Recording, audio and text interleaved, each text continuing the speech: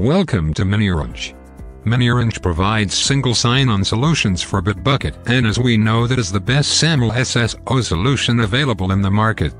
So in this video, we are going to set up Bitbucket Single Sign-On with Custom Identity Provider using SAML protocol. Let's get started with the setup. Go to your miniOrange Single Sign-On plugin.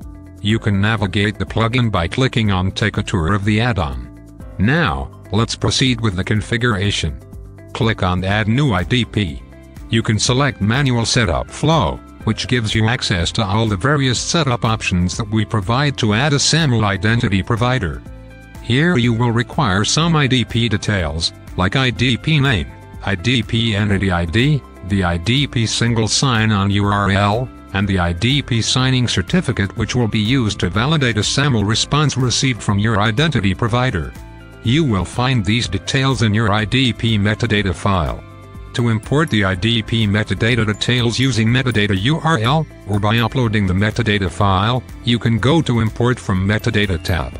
To get the service provider information, click on SP Information button. You can configure SP, or Bitbucket's metadata in your identity provider. You can either use metadata URL, or metadata XML file, or by manually configuring using these URLs. You can go to View Setup Guide to get the step-by-step instructions.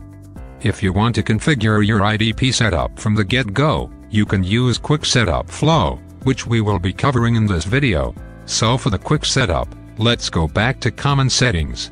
Click on Add New IDP. And select Quick Setup. Select Custom IDP. Now you are on the Service Provider Metadata page.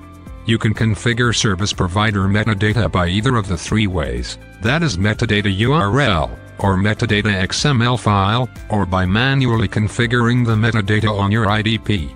Click here to view the setup guide of the plugin. Here you'll get step-by-step instructions. So let's configure Custom Identity Provider. Here we will take an example of Okta as our custom IDP. In the Application section, we are creating Bitbucket SAML application. Click on Next. In Okta IDP, we can configure service provider metadata by manually configuring SP information. As mentioned earlier, you will find single sign-on URL and SP entity ID in the plugin. Copy the ACS URL from the plugin and paste it in the given field in the application. Copy the SP entity ID from the plugin and paste it in the given field in the application. Click on Next. Select the required options and click on Finish. You can assign the people or groups to the application in the Assignments tab. Now, let's set up Bitbucket as service provider. Go to Service Provider Metadata window in the plugin and click on Proceed. Enter the custom IDP name of your choice. IDP metadata can be imported in one of the three ways: metadata URL, metadata file, or manual setup. We will be going with metadata URL for now. You will get the IDP metadata from your identity provider. In our case, we will get the IDP metadata details in the Okta Application Sign-On section. To set up the IDP metadata manually, click on View Setup Instruction. To set up the IDP metadata using URL, click on Identity Provider Metadata link. Copy the URL of the page. Now paste that copied URL in the metadata URL field. Click on Save. And you can see the SAML settings saved message. Now go down to the Test and Get Attributes URL. Copy the URL. Go to the incognito window and in the location bar paste the copied URL from the plugin, and press Enter. Log in with your IDP credentials. You can see Successful Test Configuration. Here you will find the name ID. You can scroll down to check SAML Request and SAML Response. Go back to the plugin and click on Proceed. In the User Profile section, you can map the user profile attributes.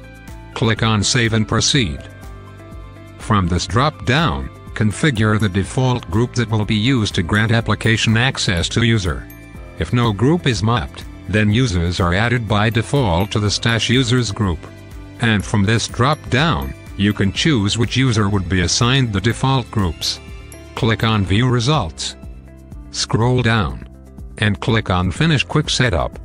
Your IDP is successfully configured.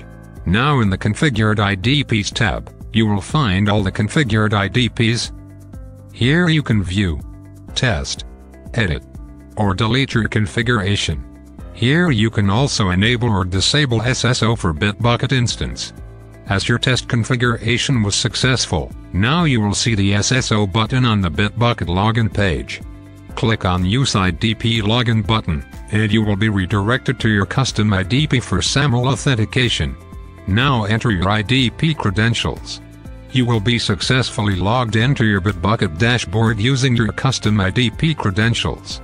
Go to the user profile to check the user data, and you can find the user's email ID here. miniOrange provides best single sign-on solutions. Thanks for watching.